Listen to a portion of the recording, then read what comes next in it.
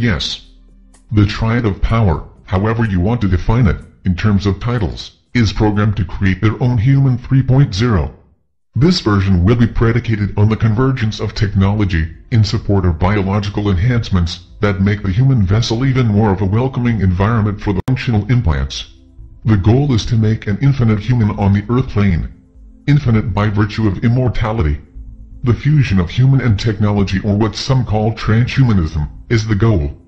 So, Human 3.0 for the triad of power is very different from Human 3.0 SI, as envisioned by the wing makers. You see, transhumanism is separation.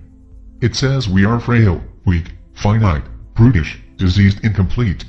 All of these ideas for technological implants and cognitive enhancement were parts of the Advanced Contact Intelligence Organization, ACIO agenda. The ACIO was building Human 3.0? Yes, certain key aspects of the transhumanist model. Not the SI version. You see, the whole idea of transcending is linked to the inception point of separation. It is the I Am Supreme model. It says, the human vessel can be, and should be, enhanced in such a way that the functional implants can live forever. There are several things missing, according to the wing makers. 1. The unconscious mind cannot contain the data streams of a continuous species, and 2. The search for who we are, as the true source of life, will only be further obscured by technological enhancement. The realization of I am, we are, is not a technological realization, nor is its manifestation accelerated by, or through technology, at an individual level. It is a self-learning and behavioral process. Nothing more, nothing less. So transhumanists want to transcend human suffering, ignorance, and mortality through technology, and the ACIO was providing some of the technology to do this, but who would have access to the technology? The elite, of course. It would only accelerate and accentuate the separation. It is simultaneous empowerment and disempowerment. The economic models for the transhumanist diffusion, as it was called in the Labyrinth group, were not widely considered. The incunable being the only exception. You mean they actually wanted to build a plan that made the transcending technologies available to everyone? They looked at it from two angles. 1. If the technology could be introduced at birth, it would mitigate the cost issues of healthcare and education, offsetting diffusion costs. But it would have to be a government-implemented service.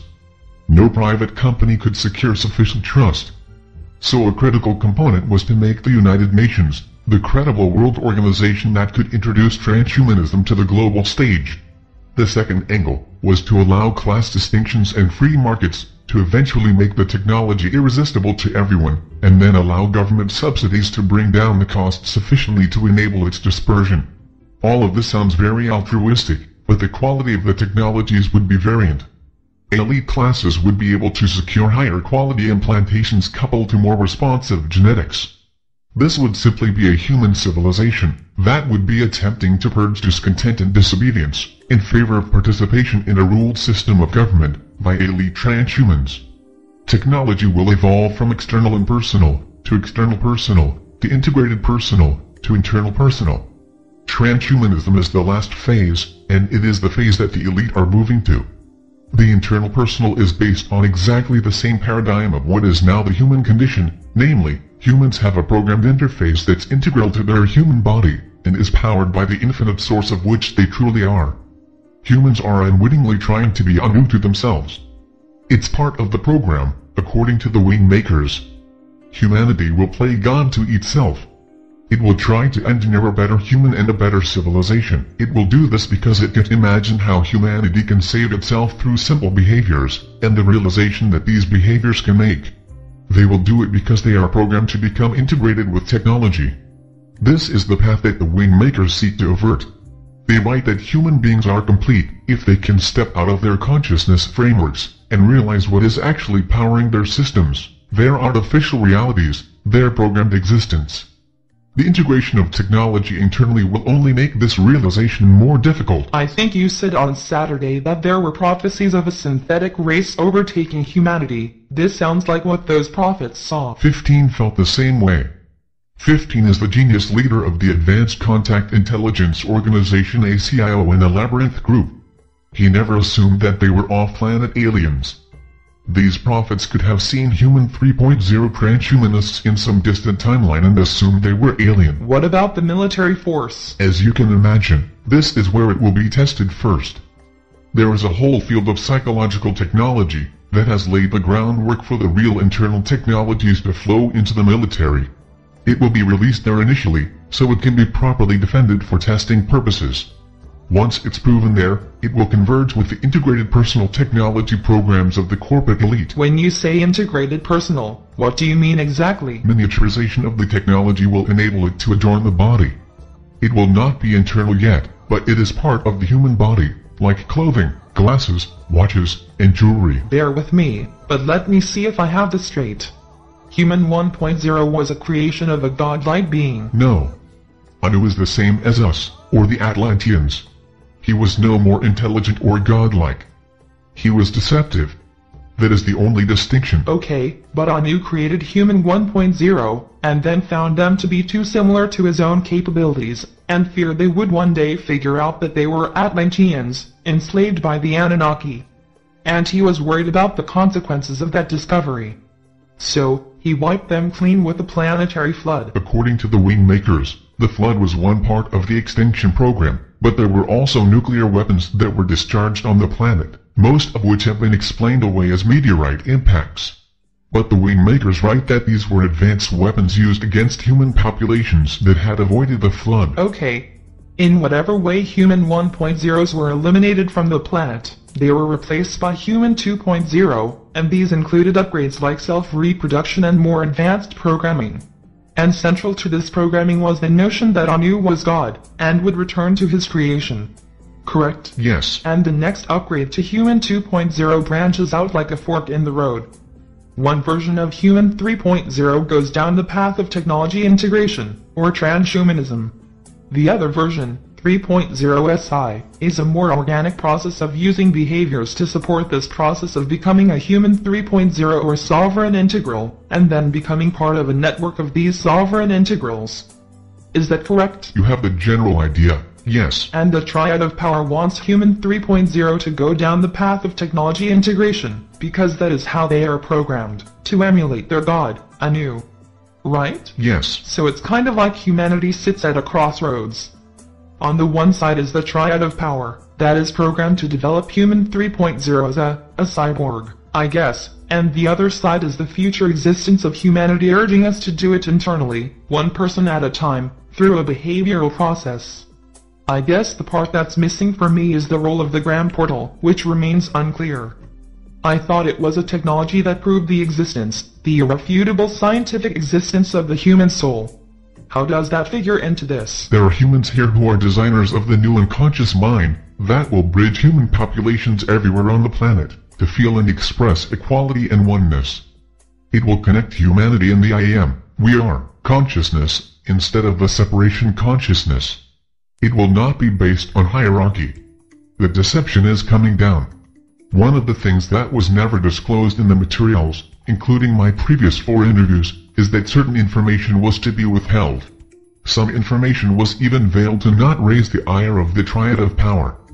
This information, this interview, will not be disclosed in the same timeline as the previous 4. Why? The designers of the new unconscious layer of the Human 3.0 are on the planet now. They are doing some of the preparation required to move humanity, who will be sitting at the fork in the road, in the next 40-50 years, to choose the I am, we are, path. So I can't release this interview? No. When it's time, I will contact you. You said some of the information was veiled. In what way? The Wingmakers will only release some of the information now, in 1998. That is the information that will not feel too revolutionary, too radical. It needed, in their own words, to cross into the human interface and activate a willingness to listen to their voice. For example, they used the term Wingmakers to describe themselves, knowing it would have a connection to the angel construct. But you said the Wingmakers were a future representation of human beings, presumably, from this disclosure, version 3.0. Right? Yes, but there is programming within the human interface, where the functional implants are networked as a system that will tune out certain information. A person will hear it, but they will not act on it. They will hear it, but they will object to it. They will hear it, but they will not share it. All of these programs were created, not originally, but they can be upgraded. The program can be updated with new instructions. It makes cracking into this reality, exposing it for what it truly is, a very difficult proposition. This is why it requires a degree of stealth. The deception is so thick and opaque in this reality, that the ones who are trying to come into the prison and create a crack in the wall, they also have to use a form of deception. Why? The programming, Sarah. If the pure state information was given out, and it contradicted everything that people have been told to believe, if it was the literal reverse of what was logical and acceptable in this world, who would listen? The wing makers needed to awaken certain people to bring them inside their information field, to warm them up to the truth. It has to be done in degrees for the vast majority of people. What about me? You are not among the vast majority, but then you're only getting a taste of it. Does everyone within the labyrinth group know this, too? Yes, to varying degrees. But they were going down the transhumanism path. Did this information change their mind? No. That's really why I'm here. You just said I'm only getting a taste of it, so there's still more materials that will be released later? Yes. But you're not going to tell me when, right? Correct. As intelligent and aware as the labyrinth group is, why didn't this information change their minds? I had the benefit of having direct interactions with the wing makers. None of my peers did. This was the difference in my willingness to act on the information, and not simply consider it as a contradiction to my invested reality. This is fucked up, isn't it? What part? All of it.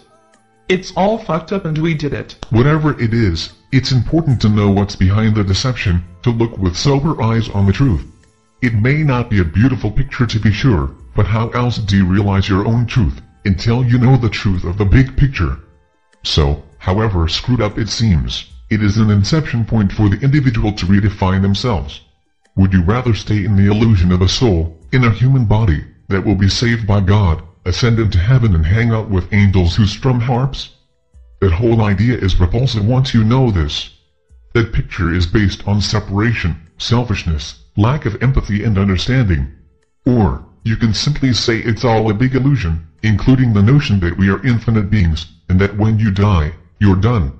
The part of this new picture that is promising is that we exist infinitely, despite the fact that we have been suppressed and enslaved. We also can play a role in supporting this redefinition of the human being, through our thoughts and behaviors. And maybe most importantly, we have the wing makers, our future selves, providing us with evidence that we are, prevailed. When I first read these materials, these were the things that provided some sense of hope, and I share them with you, for what it's worth. Thanks. All of the things that you told me in the first 4 interviews, with this new information, does it change it? Yes.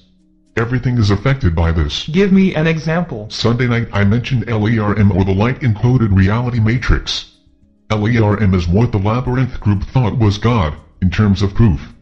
But what was really discovered was the essence of Anu, and how he operates in this reality, as an all-encompassing observation field, that is inside our consciousness interface to this reality existence called Earth. LERM is Anu projected. What about ETs? Don't they know about this and can't they intervene and save us from this situation? Remember, everyone inside our universe is part of this deception, whether they know it or not. There are 4 classes of beings. 1. Those who know the deception and are actively supporting it. 2. Those who know about the deception, but are unwilling to do anything about it. 3. Those who don't know the deception and are unknowingly supporting it. And 4. Those who know about the deception and are actively trying to step out of the deception, and engineer a process for everyone else to do the same. That's it. It doesn't matter if the being is physical or non-physical. Everyone falls into one of these 4 categories, everywhere in our universe of existence. The beings in Group 3 are waking up.